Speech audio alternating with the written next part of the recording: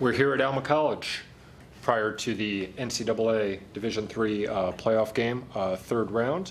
Alma College, represented by Carter St. John, Gage Nelson, Jalen Dunwoody, Reese Townsend, and Coach Jason Couch. Coach, congratulations on your success to this point.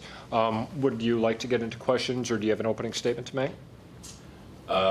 We're very excited for tomorrow. Obviously, Cortland is an outstanding team, and but it's a thrill to be playing, and we're very excited to be home. Of course, lots of alums will be here and ready to cheer these guys on. I wanted to ask a question. I'll start it off to the offensive players who are here today.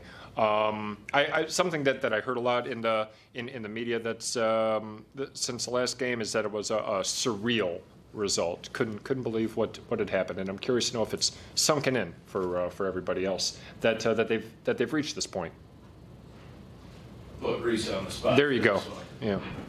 Yeah, it was definitely surreal. We relied heavily on our defense most of the game as we were struggling for the most part, but in the fourth, we decided we might as well play. And that it kind of hit us after Brock's pick. That was huge for us, kind of the turning point, and then we just marched on the field. And now, after the game, we enjoyed it, but then right on Sunday, we were focused on the next. Yep. Great. Gage, Carter, do you have anything to add to that? I wouldn't say it's quite sunk in yet, but we kind of have to move on. Obviously, historic moment for the college, but we still have another game to play in the third round. So it was an awesome moment. Still trying to take it in. Probably won't really hit me until like 45 years from now, but just trying to focus on the next game because that's the most important. Yeah, I kind of with Carter. I probably didn't enjoy it as much as I should have. Straight off the field, I got to my dad and kind of asked him, who won, who was playing next. So probably didn't sink in as much as it should. Give it a few years and maybe it will.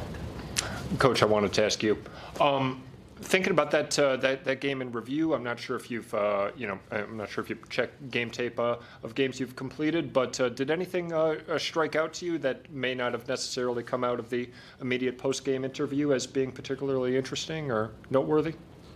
I think it goes back offensively. The first half, there were some positives, and it didn't look like it stats-wise or scoreboard, but there were a few positives. It's just we stalled out at times, something that we needed to address, that we let a lull in play, whether it's an injury or a timeout or end of a quarter. We got to make sure that we can get that energy right back going. But like Reese said, defense, man, did it carry the team, and offense is going to get a whole lot of publicity, and rightfully so for that fourth quarter. But that defense, played outstanding and kept Mount Union to 20 points in 99 plays in 40 minutes. That's unbelievable, and thankful that we're healthy. We came out of that game, physically healthy, and these two guys here were big, reasons why we were still in that and ready for the offense to ignite there in the fourth. In as much as you're comfortable doing so, can you talk about Cortland and what you've seen from them in your review, scouting report of your opponent this weekend? Sure. Well, they are obviously a very good ball club. They wouldn't be here if they weren't. What I am impressed with them is the consistency among their team.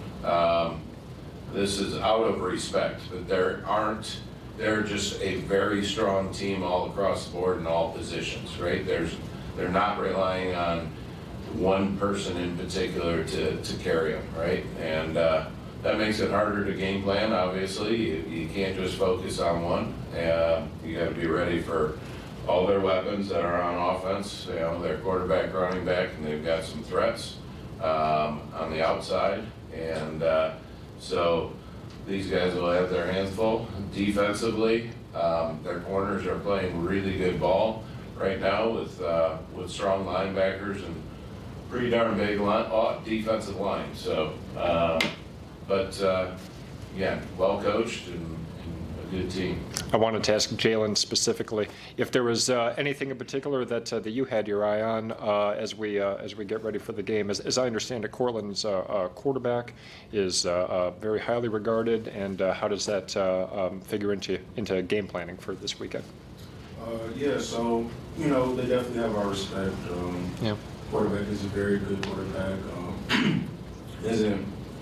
Isn't really nothing we haven't seen, in the past, but we can definitely get after him with our defensive line, using that to our advantage, keep him in the pocket, got a couple good defensive play calls to make sure he doesn't get outside, because we know he can be a very dangerous threat. I'll ask Jalen Reese specifically what the atmosphere on campus has been like since last Saturday, and what you expect to see tomorrow. Home game. So yeah, the atmosphere has been, everything you could imagine. We just set the standards to a very high standard, and we intend on standing on business. Just keep moving forward as our other athletic sports are still playing. They just look up to us, and we just hope they make us, pretty happy. So. Yeah. For me, it's just nice and support from everyone. A lot of staff around campus, if I'm just wearing a football shirt or my hat, they're always, good luck this weekend, go get them. And then just the amount of people, like in our team's Facebook page, that are excited for the game, excited to be here and want us to play again.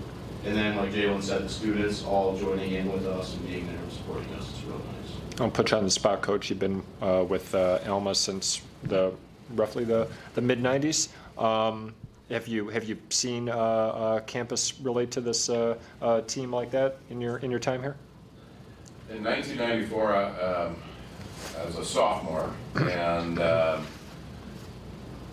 it was pretty electric then. We were going against, we were 7-0 against another 7-0 Albion team, and that was a pretty exciting time to be on campus.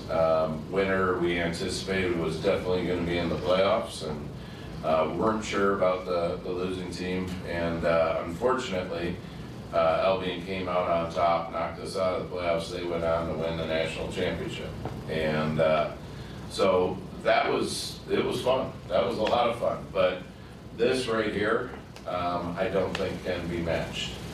The amount of alums that have reached out to me, I came off of practice and had 4 messages waiting for me, and I try to tell these guys I don't think they'll understand or can fathom how many people that they've reached because of the impact, that pride that's back for them and excitement. So. This is for you, Coach, but I think that anybody can answer. It's also my last question. But I don't know if it was your perception or if it was just the perception of others. But I had heard that this team was an underdog going into its last game, and I'm wondering if your mentality around this game changes at all. I don't know who would be considered an underdog in this one if there is one. But just going from that underdog mentality into something perhaps different for this week, if that changes your mental status. I don't think I've ever coached these guys any different, whether or not somebody might call us an underdog or a favorite. I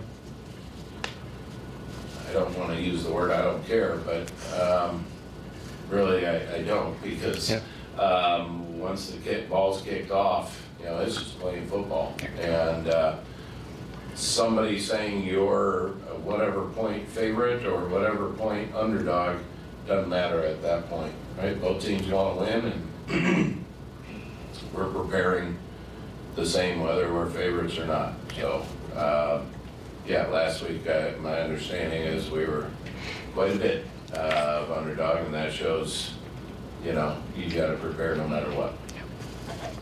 Good. Eli, good. Thank you, gentlemen.